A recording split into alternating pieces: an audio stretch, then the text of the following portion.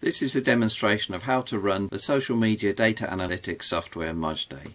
So first you go to Google and then type in Mozdeh to search for the website. It should be near the top of the screen. Click on Mozdeh Big Data Text Analysis. There you get to the home page of Mozdeh. Click on the download link near the top and then right click to download Mozdeh on the link saying right click to download Mozdeh. And click Save Link As or equivalent in your browser. So I'm saving the program now to my computer. Now if you open the computer, Show in Folder, you'll see the program sitting in your computer, and I'm going to double click on it to run it. My computer doesn't let me run it because it's a program downloaded from the internet, so I'm clicking More Info and then Run Anyway to bypass this quick check. Mozdeh is now asking me where I want to save the folder that will be used to store its data, so it's suggesting a location and I'm fine with that location, so I'm going to click OK. Now it's asking me for a project name. I'm going to call my project Test 1. Each separate project in Mozdeh holds its own data and is a separate folder within the main folder created by Mozdeh to save its data. So click Start New Project to begin.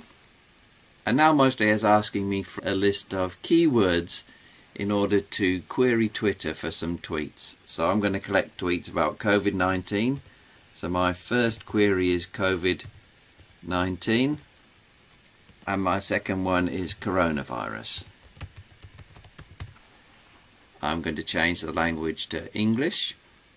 And I'm going to click Search Twitter once. If this was a full-scale data collection, then I would first check Keep Searching until button clicked and then let Mozdeh go on searching for a long time.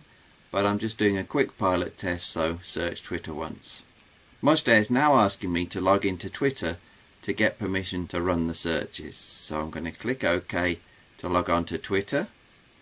And now Mozdeh has taken me to my web browser and has asked me to sign into Twitter. So I'm signing into Twitter and it's authorized me and it's given me a pin, so I'm copying the pin back to Mozdeh. So if we go back to Mozdeh, Mozdeh's given me a box to enter the pin in, and there's the pin, the same pin entered into the box, and I click OK and then the searches should start going. So at the top left hand screen of Mozdeh you should see numbers going up in hundreds, indicating the number of tweets that have been downloaded and saved to my computer. So the first query is finished and now it's running the second query.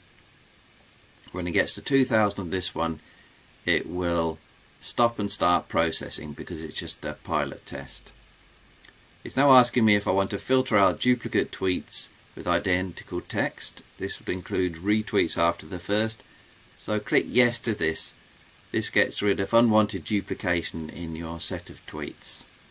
Now it's asking me which language, and I collected in English, so I'm going to accept the suggestion 1 for English and other languages using 26 letters of the alphabet. And now it tells me it's preparing the project for first use. And it gives me some options. I'm just going to select the default. These are how you want to break up the timestamps in the tweets. I'm opting to collect them by day. Break them down by day. So now it takes a little bit of time for Mozdeh to do the initial processing, and it's asking me what language I want to classify sentiment in, so I'll accept 1 for English again. And now it's ready for me to use. So I click OK again, a lot of button clicking, but finally we've got there. We're now in the main search screen of Mozdeh, and in the top left hand corner there's a box where you can enter a query and you can search the tweets that you just downloaded. So we've just downloaded 2000, but I'm just going to click the search button with no query in, and that should just list the tweets. And Mozdeh reports 1904 matches in the top of the screen, so although we collected 2000 tweets, we've only got 1904, and that's because the rest must have been duplicate, so they've been filtered out. When you run a search on a computer with a small screen, such as a small laptop like the one that I'm using at the moment, when you run a search sometimes it scrolls Mozdeh down to the bottom like it has done here. So here on the screen, near the bottom of the screen, it's listing tweets matching the query, which is a blank query, so it matches any tweets. If we want to search by keyword, we could enter a keyword such as mile and then run the search, and we'll see how many of our tweets contain the word mile. So just 5 of them. These are the tweets that have been already searched for, the 1,904 tweets, and not searching Twitter. The initial stage searches Twitter, this just searches the tweets that you've downloaded. We can also set a filter instead of a search, or in addition to a search. For example, we could ask for tweets from just female authors. So I'll select the user gender female and click search. And because I haven't run a gender search before, Mozdeh is asking permission to download gender information so that it can detect gender. So it's done that now, and it's found 337 tweets from females. And it assumes that these people are females because their first name will be a female first name according to a long dictionary of gendered first names. So that's the gender filter, and if we wanted to have a sentiment filter, we could pick plus to set a positive sentiment filter, and now if we search, we'll get tweets that seem to be positive. So for example, the first one is a very warm welcome, so that's positivity, very warm welcome. That's why it's included in this set. I'm going to click the blank to get rid of this query. If we wanted to run a time series, we'd click the Analyze menu and Graph Time Series. This won't work now because we've only got 15 minutes of data, so that's not enough for a time series. So essentially we get nothing. So back to the search page. One more thing I'd like to do is illustrate the word frequency option.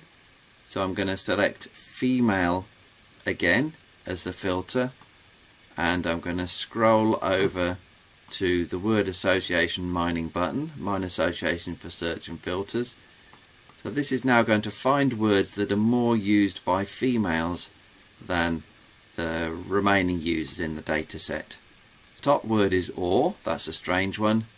The second word is trust. So if you look at trust, 2.1% of the female authored tweets contain the word trust, compared to only 0.3% of the remaining tweets, which is why it's classified as a female associated word.